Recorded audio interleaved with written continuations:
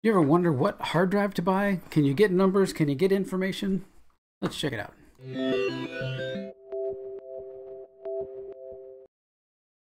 Hey there, this is Tom's Tech Show. I have to be careful because I do have another channel called Tom's Talk Show where I talk about some more hard-hitting things, politics, and things like that. So if you want to dig into some stuff like that, then head on over to Tom's Talk Show on YouTube, and we can get into that for sure. But today I was going to do a video on something backing up Backblaze, but that kind of broke down because I ended up on this drive chart that Backblaze has that just, it's too much information to include in another video. So I just said, well, let's just add it to this video. So create its own video is what I'm saying. So I'm wondering what hard drive to buy. I need to replace a drive, I need to get a new drive. Do I just go buy whatever's cheap? What do I do? So I've known for a while that Backblaze publishes their data on their drive performance. So I mean, my number of drives that I have, I think in my studio, computer here, I've got 4 or 5 drives. I got a couple of laptops that have some drives in it. My NAS has 8 drives in it. So how do I know? That's not a very good volume for getting statistics about drive failures and what kind of drives should I be buying and how long they should last and all of that. So over on Backblaze's site, they have a page that's dedicated to hard drive data and statistics. So, and they've been doing this since 2013. I think they even had some before that, but it wasn't as official. So right now, Backblaze has 190,000 drives. So that to me is a pretty good sampling. I think that if they've got data on that, I would want to know that. So here we go. Here's the hard drive reliability, annualized hard drive failure rates. So who's failing, right? So their drive failures, I mean, it's a storage company, so they have obviously large dynamic RAID arrays that they can move drives in and out of all the time, and they get reports on what fails so that they can go switch out drives, and then they will buy lots in drives because they know they're going to fail. So you want a certain lot of number of drives to be able to replace these, and they'll publish the information here. So let's look at the Backblaze hard drive stats for Q3 2021. Okay, so let's come down to, there's a chart here. Okay, so we've got this chart and it's got a lot of data on it. So we have the model here, HGST, Seagate, Toshiba, and Western Digital are the ones that they're using. And they give us the model number, so that's nice. So if we want to go buy the exact same model, we can. We got the drive size, how many drives they have, the average age in months. So how long has this drive been spinning, and the number of drive failures and the average failure rate. So my thinking is, one thing that I look at is, do larger drives fail more often than smaller drives, right? If you got a 4 terabyte drive, how, that's less dense data on the drive. How is that going to compare to like 8 or 12 terabyte drive? The more compact the data, I would think maybe the more errors, the more problems you would have. So here in the HGST, they have 2 different sets of 4 terabyte drives that they purchased. They're the first set, which is just a little bit older, smaller lot, 0.48% failure rate, and the 4 terabyte, the second set of them had 0.19 failure rate. Well, if we go down to the 12 terabyte models, they have 10,000 of those, so that's a pretty good lot, pretty good mix. 14 have failed, so that's 0.51. So definitely more failures than the regular 4 terabyte drive. So, okay, So maybe making a decision, I would want to buy more smaller drives, than larger drives. Okay, maybe. So the Seagate 4 terabyte drive is a failure rate of 1.84%, way higher than the others. But the Seagate, 16 terabyte drives is 1.16. So it's about the same. It's actually less. There is a group here that they bought a 14 terabytes that has a 6.29 failure rate. So this lot here is a little bit different product number. So maybe it's a little bit different lot than the other one. And I don't know if maybe there's several different numbers of 12 terabyte drives and 8 terabyte drives.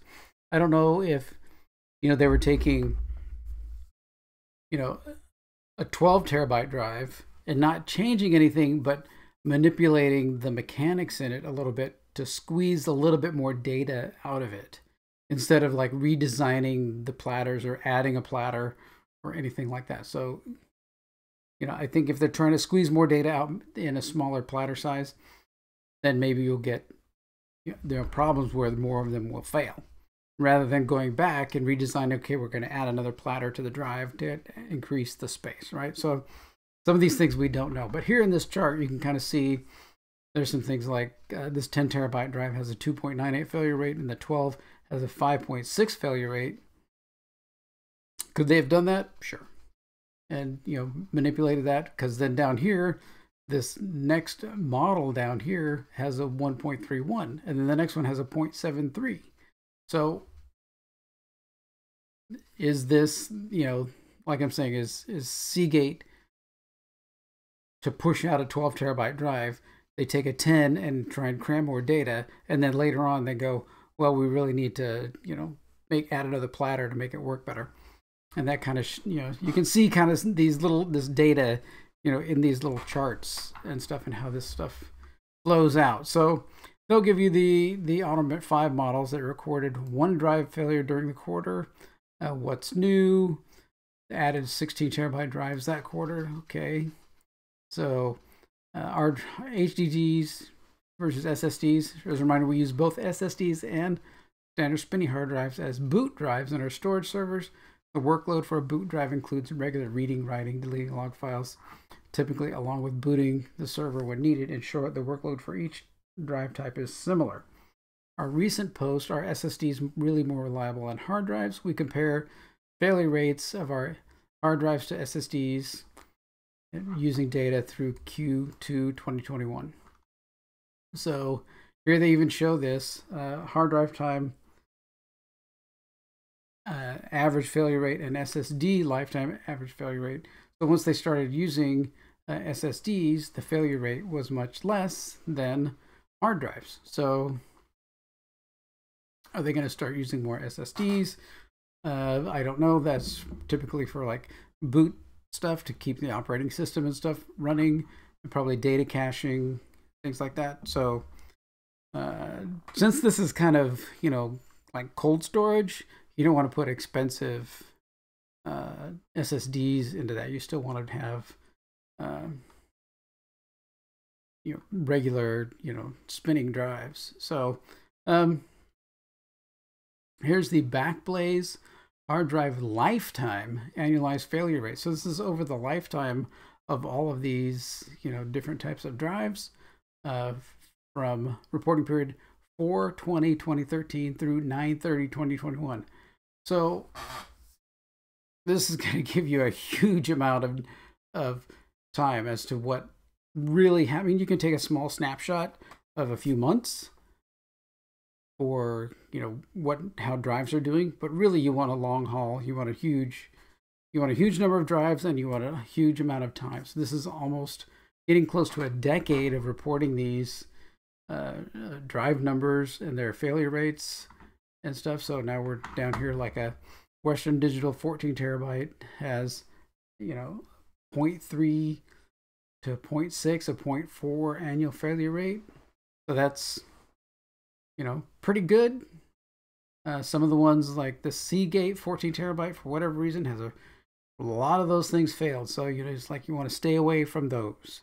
You know, so this really is very helpful for going over drives and what drive you would want to buy for your own computer if you're getting a spinning drive. So, yeah. All right, there you go. That's one thing I always check for on spinning drives and what's going on. I mean, you never know whether there's going to be, you know, a certain manufacturer is going to change a technology and then start having failures, you know, like having a burst of failures for a while till they figure it out, and then, you know, make it better. Like I think they were using helium for a while inside the drive and different things like that, experimenting with different gases and airtight materials inside the drive for heat and how close the heads could reach, you know, to that platter and stuff without actually touching as it's flying across. All kinds of stuff. Different diaphragms that move the heads around. It's a, you know, like a voice coil kind of thing that moves the heads around. Stepper motor kind of thing. So it's, you know, it's very interesting, you know, what the different things about hard drives. You know, over the years, I remember I had two little like 40 megabyte Seagate drives, and one of them would only work when it was sitting upside down. So I'd have to turn it, you know, I'd have them sitting next to each other, and then one of them would stop, and I'd have to turn it upside down. And then it would, you could hear it spin back up again, and I'd continue working. And I thought that was normal. Oh boy, those were the days. Yeah. All right. Thanks for watching this. If this data helps you, then go ahead and comment and like and share and subscribe to this video so everybody else knows where to get your data, hard drive data information from. All right. There you go. Thanks for watching. Take care.